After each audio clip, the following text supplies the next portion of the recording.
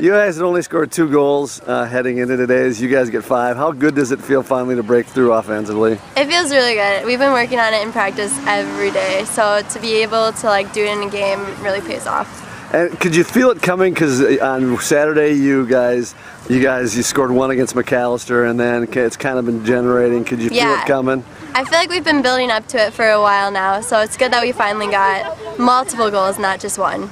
And how do you got, feeling yourself around the goal area? You got more touches around the goal. Have you been trying to work to get more opportunities?